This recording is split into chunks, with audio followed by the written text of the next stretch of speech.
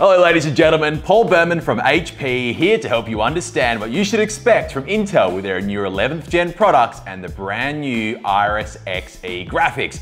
I'm going to be honest and say it's super tough to properly explain Intel's 11th gen range in a way that appeals to everyone. Everyone has their own levels of understanding and care factor, plus I'm not an engineer and I didn't build it. So some of you will find this too basic and others will find it too much, but stick with me for my thoughts on yet another update from the Blue team.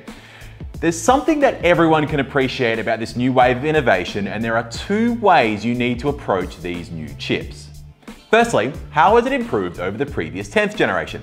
Intel is saying it's more than a generational increase in CPU performance with up to a 24% increase in performance year on year. Graphics is better too, up to twice the frame rates versus the Ice Lake or previous 10th gen equivalent. I'm going to get into graphics a little bit more in a moment because Iris Xe graphics has some great selling points. Secondly, we should look at what's new, and there's a bunch of new additions. We're still quad-core, but they're fresh new Willow Cove cores with new high-performance Tiger Lake transistors as part of Intel's new SuperFin technology, which is powering that performance jump. Now, Intel call that innovation across the entire process stack, from channel to interconnects. It certainly seems like this is genuine innovation in a world where people's PC habits have changed remarkably post-COVID. Big frequency gains are had here with options up to 4.8 GHz. You can see an increased frequency and a greater dynamic range across the board. Actually, it's probably easier I just show you what's new, so check out this graphic and just scan your eyes over the 11th gen improvements. There's those new Willow Cove cores I mentioned, along with a converged chassis fabric, and I have no idea what that means, so I'm not even going to bother Googling it. The important stuff that I do know is a new memory controller for faster RAM. An integrated Thunderbolt 4 port is amazing to have, but it's the embedded graphics potential that users like myself will love the most. Up to 4 4K displays at 60 frames is a welcome change. I'm currently running a 3-monitor dock solution in my home office. Now I have a gaming tower that powers them fine, but when I used my previous work laptop, which was the 10th gen HP Spectre X36013, via a proper Thunderbolt dock, I did have to drop the resolution of one monitor to achieve those better frame rates. Even using that screen just for emails, 30 frames is annoying, so this is one welcome change I've noticed going to 11th gen. Now, not everyone is running a setup like this, but it's good to know you can, and on products like the HP Spectre X36014 with Intel's 11th gen Core i7, half the features are really there because HP and Intel can put them there. So, I've mentioned that Intel have quoted up to twice the frame rates with their new Iris Xe graphics offering. So, how does that claim stack up? Looking to year-on-year compared to the previous Iris Plus graphics, Intel provided me with this graph.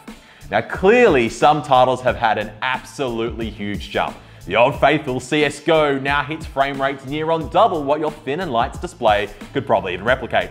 PUBG and Fortnite become playable, if only just. But if you take a broader look at what titles are playable at 1080p using Intel's Iris Xe graphics, then this list gives you a pretty good understanding of what Iris Xe graphics is capable of.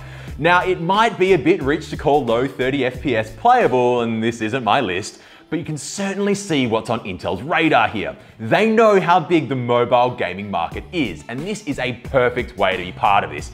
Enthusiasts will still rock the gaming-focused rig, whether it be a custom desktop or gamer/creator laptop, but those are still not the solutions for everyone. When people start traveling again, or even now as we slink away into bedrooms or don some headphones in a common space at home, the ability to game on a laptop you bring everywhere and use for everything is a real bonus. So for a bit of a recap, we're seeing good year-on-year CPU improvements of up to 24%, which is more than a traditional generational change. Iris Xe graphics with Thunderbolt 4 make your work from home setups even more extreme, and we're finally seeing some capable gaming on thin and light. Something we've been promised since the original Ultrabooks, but now that we're finally seeing. This, however, is only 2/3 of the story. There's an underlying artificial intelligence focus with Intel's 11th gen notebook range. As many of you know, AI is being infused into everything. Everything smarter is a term we all accept. Artificial intelligence is demanding on resources, but can provide such great benefit that we're seeing companies like Intel build chips that are engineered specifically for our AI-infused future world. Intel have released a huge slew of benchmarks comparing the Intel Core i7-1185G7 against the Red Team's Ryzen 7 4800U. Certainly the battle everyone who likes that sort of stuff wanted to see. Now, while the numbers were all very impressive and certainly for the most part easily in Intel's favor, there was one graph that stood out to me. This one. Compute and graphics, Intel are strong. Now, I dug deeper into the test and I'll let you do the same, but they look like an honest comparison of the stuff you're likely to use. Web browsing in Chrome, tasks in Microsoft Office, gaming, all with strong Intel performance. But it's this 4 times the machine learning figure that really got me interested. AI is becoming ubiquitous in so much software that you use. Now, while different software utilizes different functionality, AI is often used for doing tasks like blurring your background on video chats, doing ink to text in Microsoft Office, and heavily in creative tasks like colorizing and upscaling photos and videos. Leveraging graphics-based acceleration for sustained workloads gives Intel the edge over AMD here. But lastly, AI performance doesn't just make your experience a faster one, it dictates other, more noticeable experiences. If you look at HP's Spectre x86-14 with its Intel 11th Gen Core i7, you'll see how AI is appearing as useful features. Take in-bag detection. Using some basic AI, your laptop knows that you've placed it inside a handbag or backpack but haven't turned it off. Instead of overheating and draining a battery, the PC intelligently reduces its power consumption and can even begin to hibernate if needed. We're also seeing similar adaptive intelligence for screen calibration, automatically switching between color profiles based on what software you're using. This automatic profile switching even extends itself to your power modes. No longer do you have to manually switch on performance modes when rendering or quiet mode when watching Netflix. HP and Intel's co-engineered Spectre will do it automatically and intelligently. So there you have it, up to 24% higher performance and up to twice the frame rates versus the previous 10th generation. A CPU built for our AI future, enabling new features that future versions of us will look back on as the start of the modern PC. Now, just finally, I didn't talk about Intel's Evo program on this video as there is just too much to mention, so please check out my other video that I've dedicated to everything Evo. In short, Evo is essentially a gold standard of performance, experience, and form factor.